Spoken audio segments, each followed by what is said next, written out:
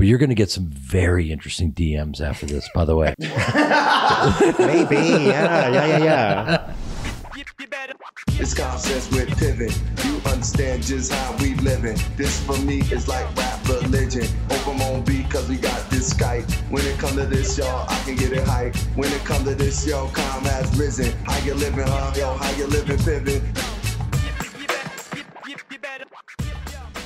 Years ago, while we were still shooting Entourage, I saw a guy that looked like you at Earth Cafe on Melrose. And he looked just enough like you that I was staring at him. And he was a guy from TMZ. And so the fact that I was staring at him, he decided, oh, this gives me permission to approach Rex and ask him whatever I want. And then what I ended up saying to him was kind of controversial, and TMZ called Doug the next morning and asked for comment on what I said. And HBO and Doug were like, surely Rex didn't know what he was talking about and you misunderstood what he said. And there's no way Rex said what you think he said. So like I was forced to get up in the morning. Like people were calling me frantically at 5 a.m. saying, you need to call Doug Ellen at 6 a.m. and tell him what you really said. And I was like, is this for real? And it was all because I thought the guy was you. What did you say to him? What I said, and it's the truth, I said that I had been on the set of Entourage and I had experienced sort of standing there and hearing a crew member say something homophobic. And they were like, oh my God, this openly gay actor heard a crew member say something homophobic, and how is this allowed to happen? And Doug said all the right things to me. He said, if this ever happens again, tell me and I will fire that person. And I'm like, well, that's nice of you to say. But again, wouldn't have happened if I hadn't seen this guy that looked enough like you that I was like, is that Jeremy Piven right there? That is, I mean, obviously they say there are no accidents, you know? It's just so, you know, it's interesting. And so I lost my phone in Israel and people said to me, oh my God, man, you must be fucking freaking out. And I said, do you know that them finding my phone and releasing everything that I have in my phone will be the best thing that ever happened to me? Because contrary to popular belief, and you know this, whatever your fantasy due to this character that I played, and some misconception of me, my phone is so boring. I don't have a dick pic. I'm just being honest. I'm not that guy. I don't send dick pics. There are, you know, go through my emails, go through my pictures. I go, finding my phone in Israel and releasing all that stuff would be the best thing that ever happened to me. Because, and it just made me think of when you said, you know, someone saying something homophobic, because I asked you all the wrong questions last time. Oh, really? Yeah. Because for instance, and this came up as, you know, we were both online looking, and Kyle posted this thing about like, you know, we'll never stop screaming Lloyd at Jeremy. And you're like, no, I get that. And the reality is you do. I mean, I can't even imagine the things that you've heard. Well, yeah, but I mean, well, okay, yeah. I was about to like start talking about something other than what you were talking about. Get James Cameron on the phone or I'll choke you out with a fucking strap on, Lloyd. Well, no, mostly I get Lloyd. I don't get that as much as you think, because the fans are lovely, but in the moment, they can't think of that. So they just say Lloyd. So you just get Lloyd everywhere. Yeah. Now, be honest. Has there ever been a time where you just were like, you know what? My name isn't Lloyd. And oh, no. You know what? No. And I'll tell you why. When we were shooting Entourage, half the crew called me Lloyd. So I mean, in the moment, I was like, this is the point at which I have to figure out how I react to this. And ultimately, I thought it was more flattering than insulting that they didn't know my name and they really just sort of, you know, associated me with the character. I personally love it when any crew or anyone in that setting calls me the name of the character. Yeah, no, me too. Because it just, no matter what, if you start to wander or whatever, it just kind of locks you in. I love that. It's like, oh yeah, you want to do the work for me? Yeah, that's right. But, Ari, you fucking douchebag. Now you're a fucking douche, bro. Come here, take a pic, bro. Yeah. Take a fucking pic, bro. The fuck? I'm a douchebag because of you, bro. That's adorable. And I'm at the urinal. And so I don't stand at urinals anymore. I go into stalls. Oh my God. Because you just don't want to have that conversation. Yeah. Early on while we were shooting Entourage, I was in a museum in San Francisco. And it wasn't just that someone said Lloyd to me at the urinal. They wanted to have a conversation. And I was like, I cannot talk to you while I'm urinating. Like, I need to concentrate on the excretion of my waste. Right. Do not talk to me. Right. And after that, if I go into a restroom and a stall is free, I go to the stall. I've had dudes just looking at me to see what I'm working with. Straight men. Well, that's the other thing. I'm not into that either. Yeah, I can imagine. But it's either way, it's awkward. Oh, yeah, for sure. Because also, if you're staring at my tiny flaccid penis where I look like an 8-year-old boy coming out of the cold water, I mean, there's no one. Is this too much information for you? No. I wasn't. But by the way, the look that Rex just gave you, wouldn't it be funny if I just called you Lloyd? The look that fucking Lloyd just is the look that he gave me after every Ari rant. I mean, I could never, ever, ever break him. Ever. I mean, it was just no matter what I said. And there's some great fucking rants, and you just stayed in the fucking pocket. I never told you this, but when I was preparing to play the role, I was working with this acting teacher, and I'll never forget it. We were just going back and forth with it. And for me, if nothing else, just because we don't get rehearsal really when you're doing not a lot. No. So you got to hit the ground running. So I don't know if I ever told you this story. So we're working. And so he played you, and he just said, let's just improvise. And, you know, he didn't really know my background or whatever. And I've been improvising since I was a kid on stage in Chicago, whatever. So, you know, that's part of my background. Mm-hmm. And so I was like, oh, this is going to be fucking amazing. And I really had a sense of the character. And so he was playing Lloyd, and I launched into Ari so furiously in an improv and just fully committed. And it was too much for him. Oh, wow. And he got emotional. Oh. Yeah. Because I was like, I don't know, you know, I would rather, how do I put this? I'd rather go too far, you know, and just fully commit because it's just like a safe place. Mm-hmm. You know what I mean? Then kind of dance around it. But he was better than you, which is awkward right now. Better than me about what? Just playing the role. Hey, fuck you. No, but it was a really crazy moment because it was kind of like, listen, Ari and Lloyd had this incredible relationship where his tough love ultimately worked. But, and we're living in times right now. Do you think that, with the culture that we're in, that the show, and to be authentic to the show, the way we really spoke to each other, could work? You're asking a tough hypothetical question. Yeah, I don't know. My impulse is to say no, but yeah. Because of how sensitive everyone is. I think so, yeah. Do you, and by the way, we don't have to, and this is not, we're just going here. Do you think that people, do you think we're headed in the right direction? The tough question. I'm hopeful that we're headed in the right direction. Yeah. I don't know for sure yet. Do you feel like you ever get a pronoun wrong? I haven't really. You know, it's funny. I actually interact with a lot of people who take that very seriously and say, you know, if you care about pronouns, tell us, and we'll care as well. Right. So I'm surrounded by those people.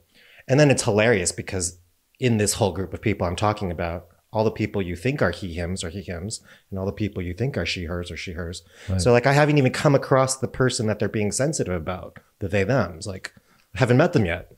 I just feel like, you know, it's funny, like when people pay money to go to a amusement park and they pay U.S. currency to have someone scare the shit out of them. It's like, life is already scary enough. Why would you even go there? And I feel like there are a lot of, you know, there are racist people and there are people with hate. And if you by accident misjudge someone, that's not coming from a place of disrespect. It just happens. Yeah. You know what I mean? Yeah. We're living in fascinating times. I feel like, you know, it's interesting because people ask me all the time. Here's the weird duality. And I'm not just saying this. Every time I go out, people ask me about a reboot. And yet here you are and here we are saying, I think if we were authentic to the show and the characters and the relationships, it might be too much. But too much for who exactly? Because all I know is that people want to see it. It's almost like comfort food for them. They want to see these characters again. They want to see maybe how they would navigate this landscape, which could be really fun. Yeah. But I mean, it's interesting because we had these billboards, and if you had a billboard now where you had 5 white guys walking slowly towards you, people would be like, is that a documentary for January 6th? What is that? You know what I mean? Like, it's you know, strange times. But at the same time, the industry is a business. Yeah. And, you know, there's so much content out there and very few things are breaking through. And I think if you have these loyal fans that want to see these characters again, because the reality is, how would this current climate treat someone like Ari? He would have to learn how to navigate that. And that, to me, would be really fun. No, I would find that interesting as well. This was an authentic show about the backstage life of Hollywood that we were trying to portray. And this is a work of fiction. Yeah. We're here to play. These characters exist. You know, but there was still a part of me, I guess it's my way of saying, like, it's interesting. You can never judge your characters. No one is the devil in their own story. Right. That's just a reality. Yeah, yeah. So I know who Ari Gold is. He exists. There's a real Ari Gold out there. And so you have to enter into that without judgment and embrace that character and see it all through their eyes. And yet in the morning, it's Jeremy and I'm going, Rex, holy shit, have you had so much cum squirted in your eyes that you can't see what's right in front of your fucking face? There better be a Scud missile heading towards us, Yoko, or I'll choke you up with a fucking strap on. Are you okay with this? You know what I mean? And you're like, yeah, just fucking say it, dummy. But me as Jeremy, I'm going, I just want to make sure we're all good. And then they yell action, we launch into it and we crush it. It's really hard to get that much cum in your eye.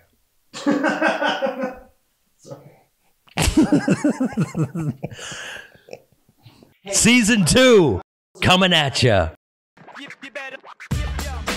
Don't go anywhere. How You Live in J Piven will be right back after we pay some bills. When you think of champagne, you automatically think of that classic tall flute to pour it in, right? But what you didn't know is the flute is not the best way to drink champagne. Now, most world-class sommeliers actually prefer the tulip glass. It's very close to the common white wine glass because it allows the bubbles to fully develop and release the aromas. It's mind-blowing, right? Well, I bet you never heard of Blida, which is basically an oversized shot glass used by the traditional winemakers of the Champagne region. Who knew? I didn't know. Well, just as you probably never considered a wine glass or Blida for champagne, I bet you've also never heard of EPC champagne. Now, EPC Champagne, this is the young French brand that is dusting off the aging image of champagne and promoting ethics and sustainability over profits and quality over quantity. Finally, EPC is the fastest growing brand in Paris and is winning taste tests all over every competition across the globe. EPC not only offers innovative and contemporary drinking experience, it offers champagnes with complete transparency of production, something that is very rare with any champagne brand. EPC also understands the importance of health and responsible drinking, which is why all of their wines have low sugar content. It's lower than any of the other brands. And by the way, I just want to add that the lower the sugar, the lower the hangover. They're not claiming that, but I know that personally because I do a great deal of drinking. And anyway, I digress. They even have an award-winning sugar-free Blanc de Blanc. That's amazing. And don't miss out on their brand new rosé from Provence. A rose bottle is absolutely beautiful and makes the perfect gift for any event. EPC will be available in the U.S. for the first time ever this year. But for the U.S. pre-launch, EPC offers to discover its wines before anyone else. Just follow EPC Champagne on Instagram, and you could win their full range of champagnes and their brand new rosé. Just follow EPC Champagne, and you could be the proud owner of these prestigious wines before anyone else. How cool is that? You can't lose. All you guys have to do, follow EPC Champagne on Instagram to enter.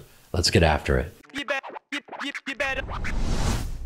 Do you guys want to do some audience questions? Yeah. Okay. Oh, we're gonna listen to these people. Like, Yeah. we're gonna hear their voices. Correct. Amazing. Lloyd, Oh, this is a question to Jeremy and Rex. What were y'all's favorite moments shooting together? Good question. And it's so funny that he led with Lloyd.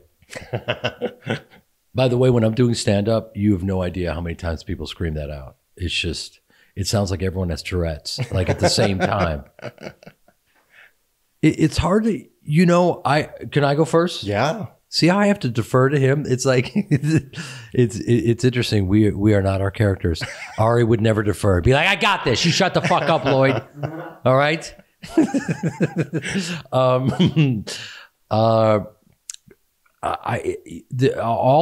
of the moments with you were great because you always were locked in. You never wavered. I couldn't break you, which for my ego was a problem because I always thought, God, I can break him, and I never could break you. But for the character and for the show, it was perfect. But I remember saying to you something in your first season where I wanted you to stay, and you're like, I'll stay if you promise never to say anything derogatory or any homophobic slurs. And my character said, I can't promise that, but I'll do the best I can. And it was just so honest for a character like that. Because usually they would just lie and go, yeah, whatever you want. Of course, I got you. I mean, I'm here for you. Of course, I'll never say that. But for that character to be totally honest with you in that moment, and then for Lloyd to recognize that honesty, and say, okay, I'm in. That was kind of that was a cool moment. I think that was maybe my favorite moment. But again, could you have that scene today? That's a very sweet scene. You can have that scene for sure. That's what I'm saying. That's what I'm saying, man. What's so crazy is we have to realize at a certain point that our boss is our audience. You know what I mean? Yeah. We make it for them. So like, what are we doing? We're getting in the way. It's like, this character was an equal opportunity offender, and he would have to learn how to navigate this culture. And that to me would be really funny and fascinating. I agree. I think that would be really interesting. I really do. And entertaining. Why not? I think he would blow it immediately. You know what I mean? And then he would have to go into training. Lloyd would have to train him. Oh, that would be cool. It would have to be some sort of sensitivity training, and he would have to take it seriously. It'd be fucking hysterical. Sorry, what do you have a favorite moment? I do. I have so many. I mean, I'll just piggyback on what you're saying. I mean, shooting that entire episode was great for me because if you really look at that season, I make this joke, which is like in episode 5 or 6 of that season, there's an episode where I have one line. You're walking out of your office, you're blowing by me, and I say, John Cryer's on line 6. And that's my line for the whole episode. Right. So when they like hand me a script and I'm like, oh, I'm in this, you know, like that was awesome. And I was like, okay, this is when I can't fuck it up. They're trusting me. They're saying, come play and prove yourself. Yeah. If I drop the ball, it's over. Because that's the second to last episode of the season. I, started season 2 thinking Emily's first line in season 1 is, hi, I'm Emily, Ari's new assistant. My first line in season 2 is, hi, I'm Lloyd, Ari's new assistant.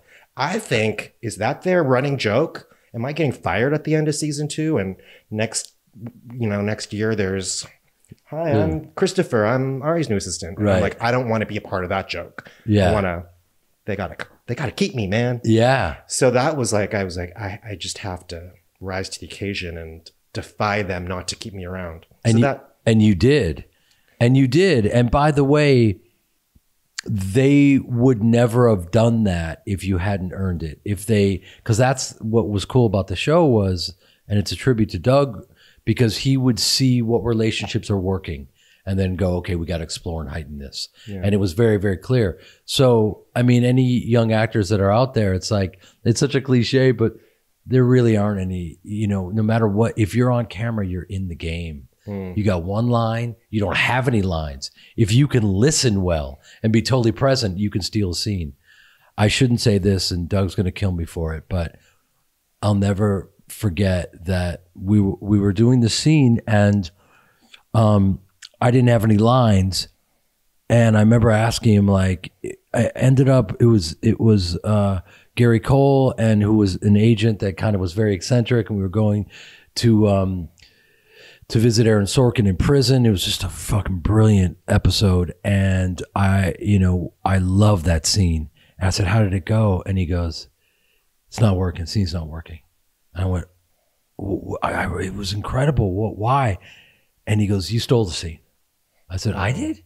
He goes, yeah. And I don't know why or how. I don't know if it was acting. I don't know what it was. And I went, oh, okay. I do.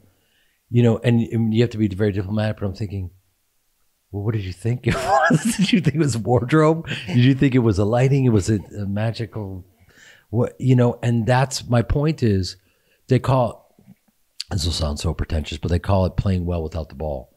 And you had to do it a lot. And the reality is, like, you're in character and you're listening and you're engaged. And it doesn't matter how many lines you have. Now, ironically, they would hand me 4-page speeches, and because I could do them, they just kept coming. And ironically, I play better without the ball. I'm in the middle of shooting something right now that my sister's directing that I've been putting together for 10 years. That's an Arthur Miller piece that we're shooting in Slovakia, which is on the border of the Ukraine and Kiev and everything. Anyway, and I broke 8 ribs filming, and I was getting beaten up by the Nazis. I was doing my own stunts, which is weird because I'm Jewish.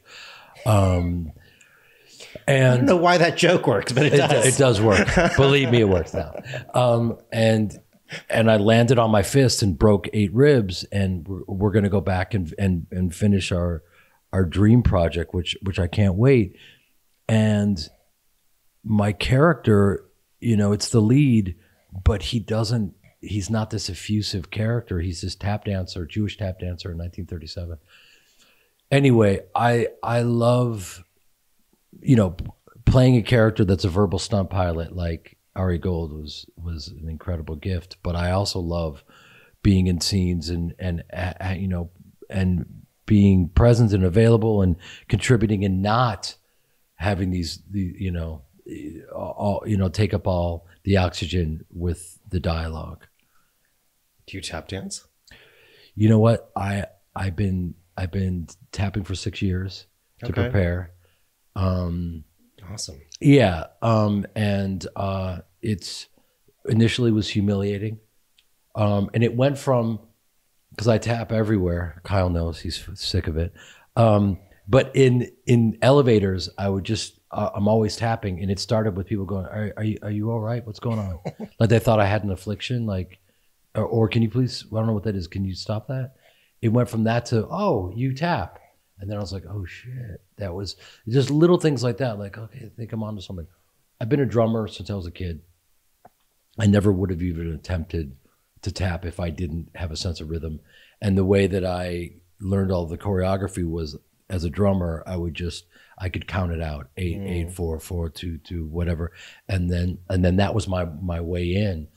But to dance and then play drums with your feet is one of the hardest things I've ever done in my life. I have such respect for those guys. Yeah. It's crazy. Here we go. Number 2? Yeah. Longest answer ever. Hey, brother, what's going on? I've been pursuing acting and screenwriting and directing for almost 20 years now. You guys have both had outstanding careers, and I just wanted to know, at some point in your career, was there ever a time where you felt like giving up? And then at what point in your careers did you realize that you made it and that you're glad you didn't? Anyway, love you guys. I'm going to let you go first.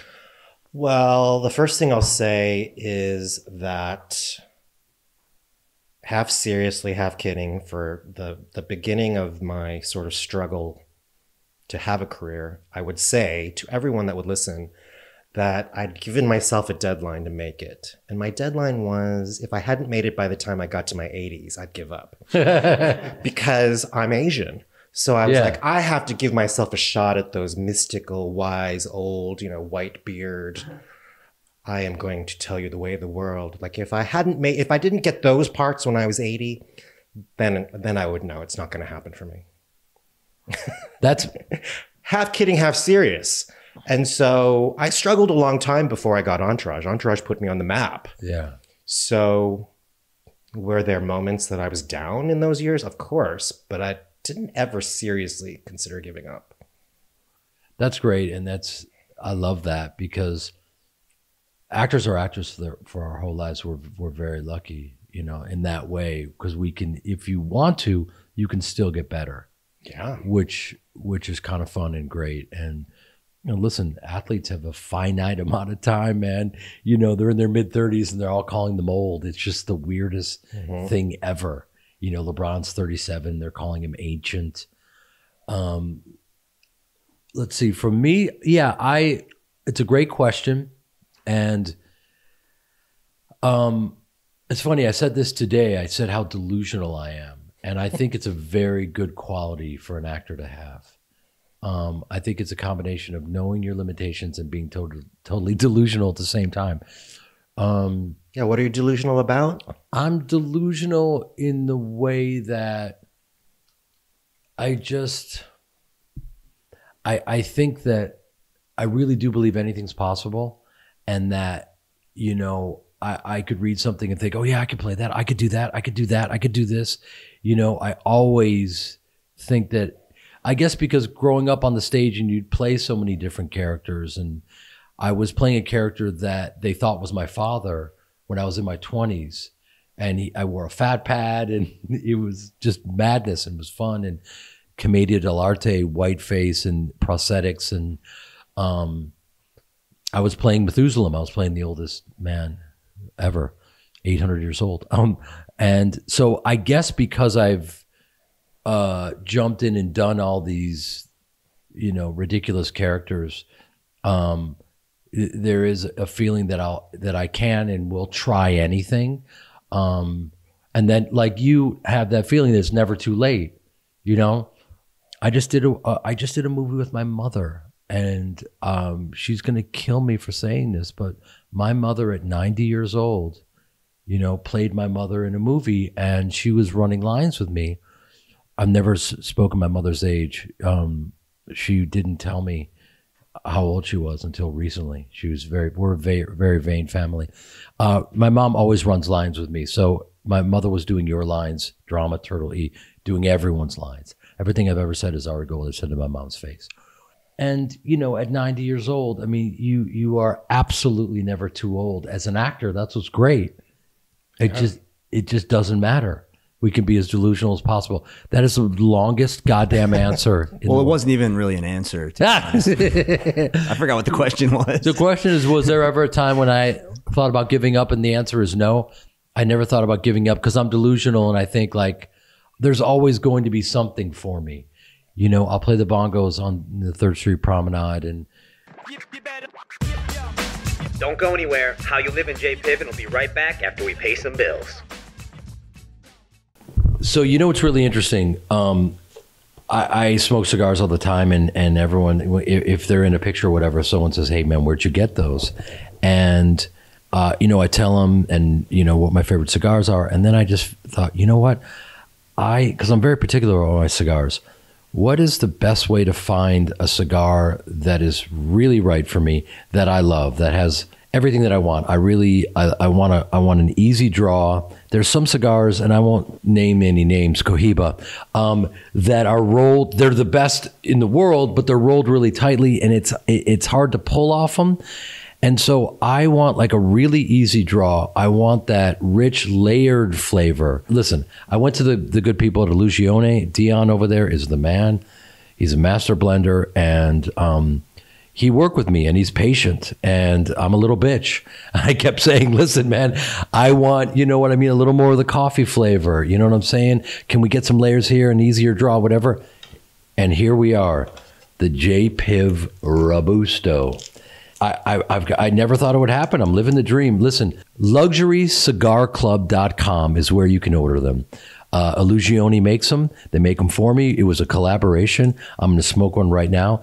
If you guys send your review of the JPiv Robusto, I will send you a free stick, and we shall raise one up together. It's the least I can do. You guys send me a review and let me know what you guys think. I really want to know. And the great thing about the internet is they're brutal. So I'm going to get it, hey, be careful what you wish for. I look forward to it. I believe in these. JPiv Robusto. Thanks, you guys. Did you guys know that EPC champagne is rated in the top 1% of wines in the world on Vivino, the Vivino app, okay? Comparatively, let me give you a little perspective. The rest of the French champagnes with similar ratings are listed for hundreds of dollars compared to EPC, which costs merely a fraction of that amount. You can do the math on that. Great champagne for a fraction of the cost. Count me in. Here's something else I think is really cool. EPC offers customized bottle etchings so you can put on your own logo. I'm going to put a little JPiv on there, or how you live in JPiv. I'm going to wake up, I'm going to start drinking. That's another problem that we don't have enough time for right now. Here's the deal.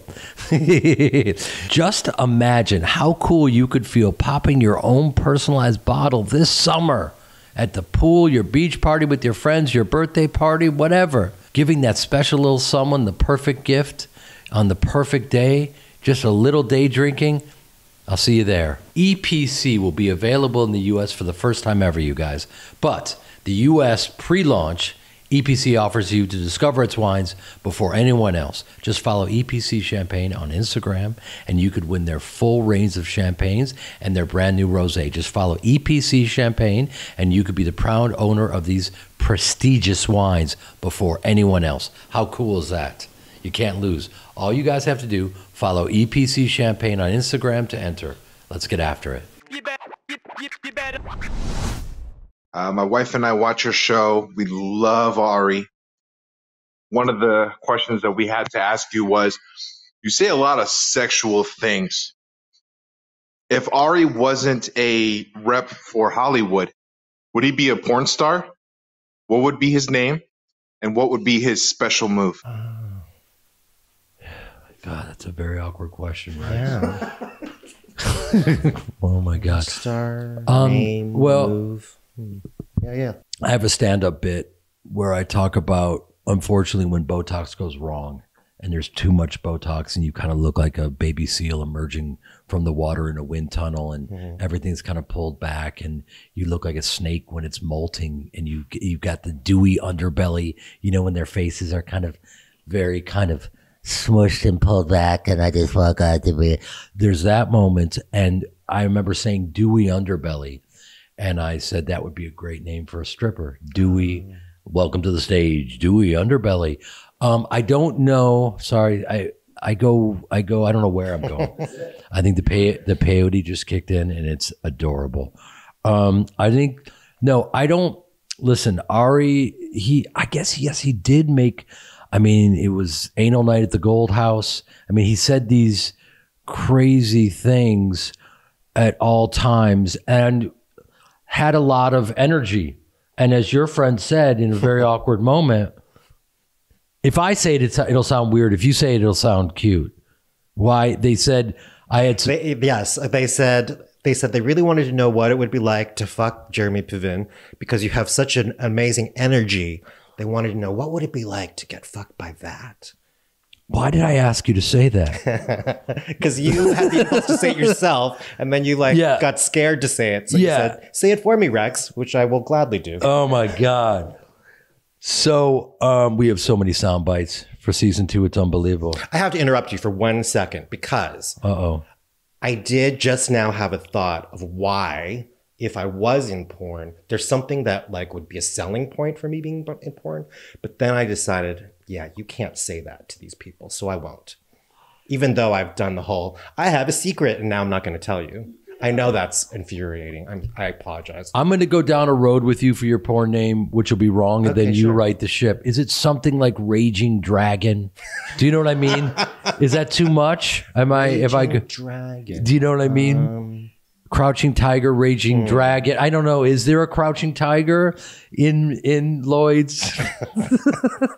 No, it's probably more like Dragon on Fire. I'm not going to go too in depth about my sexual life, but I do think that people think I have a lot of enthusiasm. I love sex. Like, I'm a Capricorn and I take sex very seriously. Oh. I mean, in a good way. Okay. Meaning, when I'm in a sexual situation with someone, part of my intention is, you're going to feel so good. I'm going to make you feel good. Like, it's all about your pleasure is going to, you've never known such pleasure. Like, that's part of like what I bring to it. You're going to get a lot of attention after this, by the way, because people just want to feel good. They do. But you're going to get some very interesting DMs after this, by the way. You know what I'm saying? That was the whole plan. Yeah, this is it. That was the whole plan. Mission accomplished.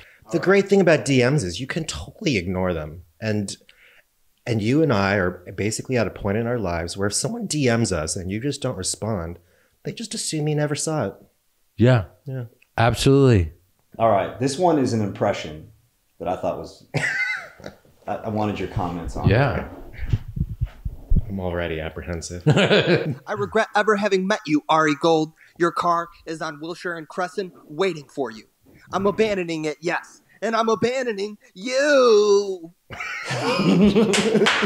Well, the end got me. That's why. That's amazing. Yeah. The interesting thing is at the beginning of that, it sounded a little bit like me. Yeah. That's hilarious. Like, that intersection, Wilshire and Crescent, is very close to my manager's office. And so on the day we were shooting that, I'm like, I don't know where you are, but you might want to look out your window, because from where you're sitting, like where his office was at the time, I'm like, I think if you like crane your neck, you can see us. Yeah, I mean, the car they gave you, everything was totally unexpected.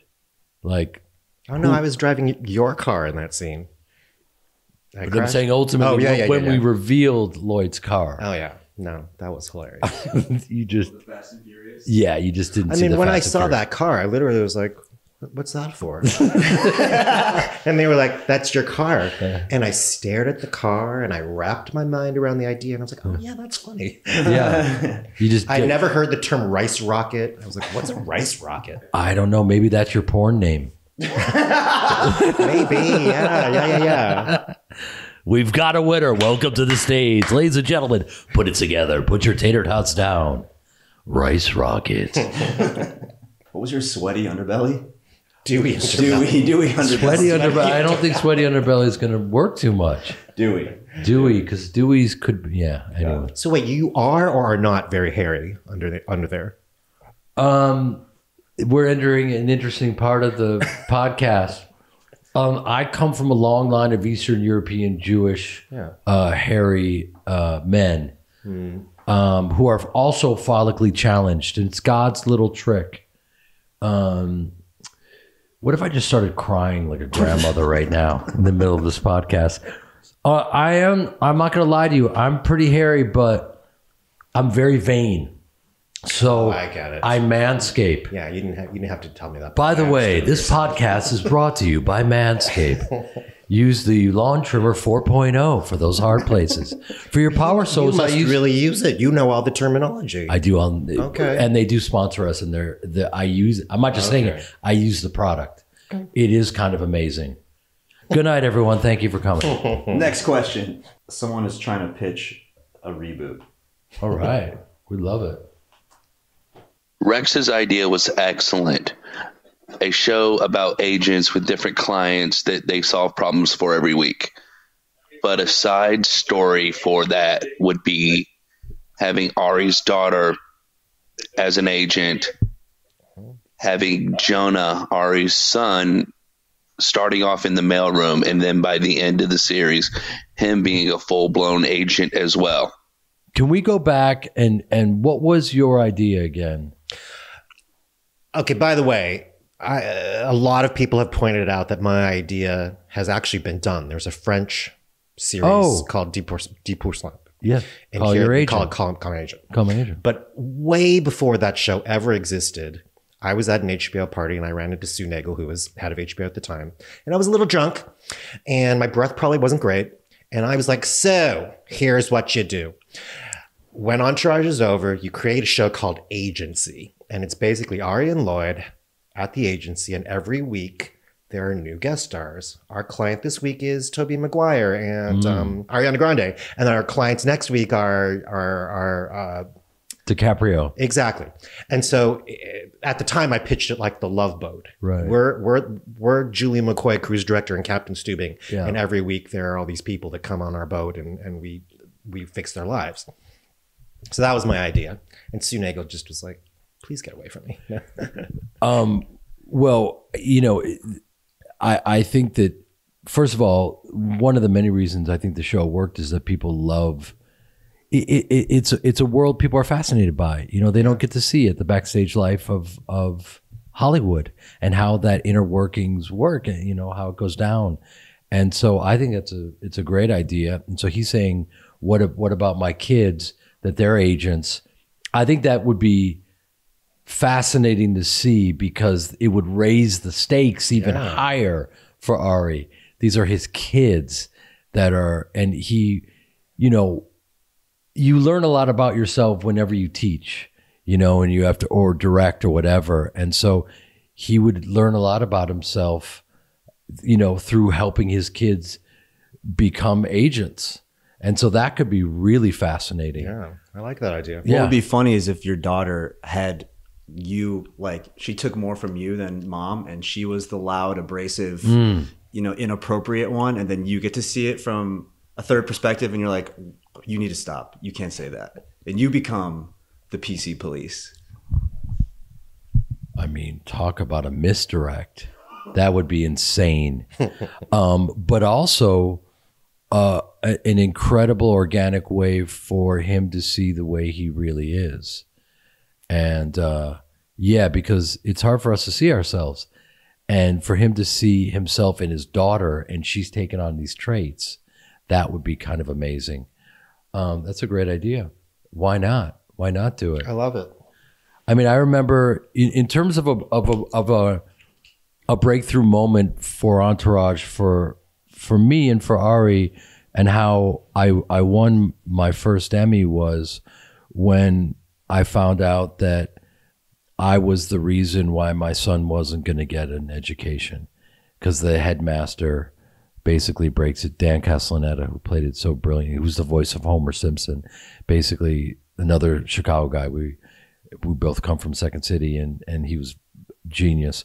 And he basically, I went to him to try to get my son in, and I apologized, and I was just trying to get any different way to get my son, to continue with the school. And he said, listen, and I thought, is it because my son doesn't do well, but he's going to do better? And they basically said, listen, he's not going to continue at this school because of you, because you're too abrasive, and we can't have you around the school. And then Ari realizes because of his behavior, he's going to get in the way of his son's education, and gets really emotional. And it was the first time we've seen that from Ari. And I remember Doug saying that he didn't think we needed the emotion there. Oh. And so we took it out. And I remember seeing, and I somehow intrinsically knew, and I said, can I see a cut? Which he never lets me see. And he was nice enough to let me see the cut. And they took the emotionality out. And I said, I think it really works though, because it means a lot to him. And he said, yeah, it's just a private school. What's the big deal? And I said to Doug, if you got in the way of your kid's education, would you get emotional? And he said, yeah. And then I just left it with him. And I turned that episode in to the Academy and won my first Emmy. And now I have 3, but who's counting? Me. I knew the number. Just kidding. That's ridiculous. All right, this is the last one we have. Last one. It's a request. Mr. Piven, you are like one of our big heroes. My son literally loves you. We've watched Entourage like about 8 times. Anyway, it's his 21st birthday in a few weeks' time. And I'm just listening to some of your podcasts, and it mentioned you might be able to do something. If you could record a birthday message, his name's Max Aston.